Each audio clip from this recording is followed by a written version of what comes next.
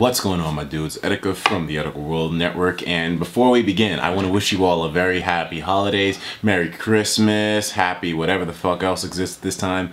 I don't mean to be disrespectful to the other religions, but you know, I figure happy holidays is a much more efficient way to cover all the bases. Anyway, so I know most of you are probably wondering what's the deal with the videos and such. Well, to start, there were a lot of issues that I had to iron out in the beginning, and I'm not going to pull any punches with you guys. These issues have held up me producing videos for quite a while. You see, I got all my new gear, all my revamp stuff, including the wonderful lights which you are seeing me on right now, and after I got all my gear, I pretty much erased every single barrier that could be in the way of me making videos except for one.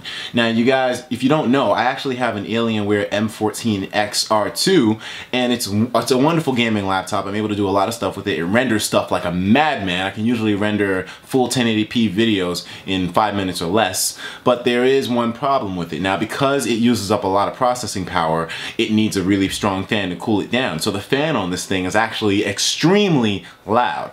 Now in the repositioning that I've done with my room, I've tried to eradicate the fan noise in the videos as much as possible, since I do use a shotgun microphone to record my videos. Now, a lot of people are saying just use a separate source of audio, but when I try my lavalier, you can still hear the humming of the fans in the background of the videos. Now, this, I don't know if it's a problem or not, but in all the videos that I've had beforehand, you've always heard this humming, and I wanted to remove it for you guys to really make the revamp really revamped, you know, because at this point, the lights are good, the video's good, only the audio's a little bit lacking on my end, but I wanted to make things really good for you guys.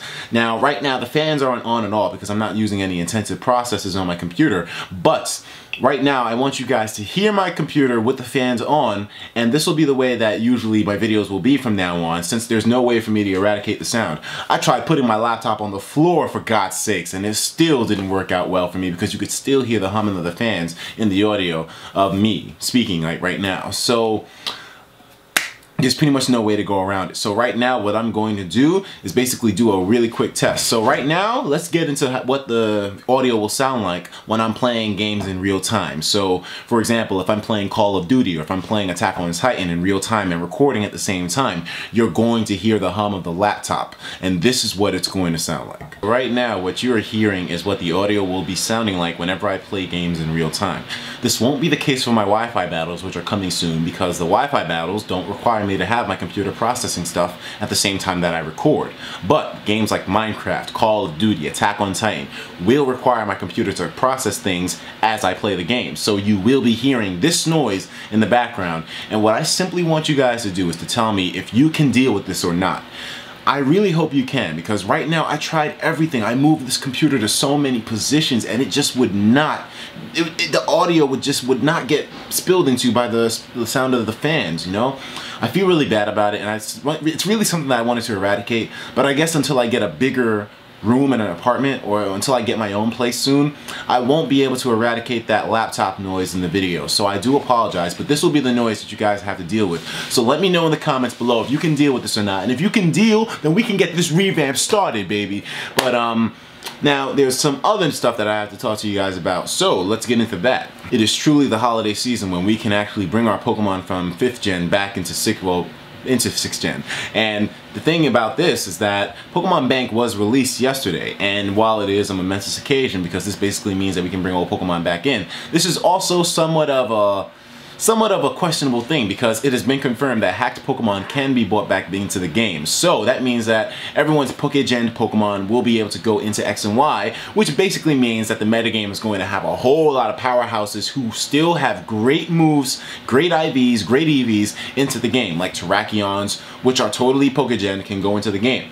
Now, if this was the other way around, where Pokégen Pokemon wouldn't be able to come into the game, there would be a massive decline of Pokemon that are used from 5th gen into 6th gen, because they wouldn't be able to be transferred. So the only Pokemon that could be transferred would be legit ones. And we all know that legit Pokemon are very difficult to get the right moves on, to get the right natures on, to get the right IVs on, especially when considering legendary Pokemon that are going to be transferred from 5th to 6th. So if the legality issue had been resolved in the way where legal Pokemon were the only ones that could be transferred, then you'd be seeing not much of a change to the metagame. Maybe a slight change to the metagame, but not as much now because hacked Pokemon can be transferred. So that Pokegen Terrakion you got can go into X and Y easily. I'm not saying I have a problem with that, but I'm just saying prepare for the metagame to get changed. This also means that you can transfer over 6 IV Dittos with every nature possible to your X and Y game and breed some really strong Pokemon. So, you know, it doesn't really change much in the fact of breeding because people were breeding perfect IV Pokemon anyway. This just makes it a lot more easy.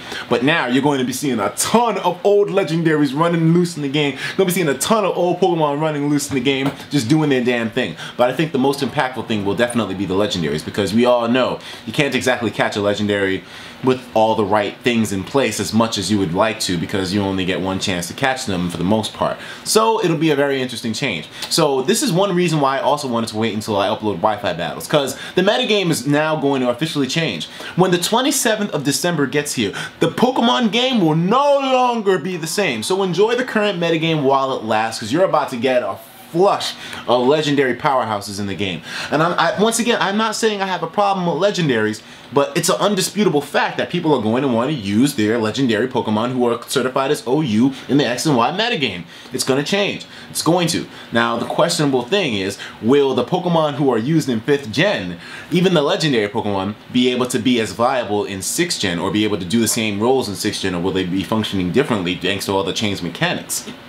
Time will tell. But either way, it's going to be a whole new game and I'm very interested in it, and I am very glad to be bringing you the premiere of my Pokemon Wi-Fi battles at the start of this groundbreaking change. Pokemon Bank Pokemon, welcome to the 6th gen.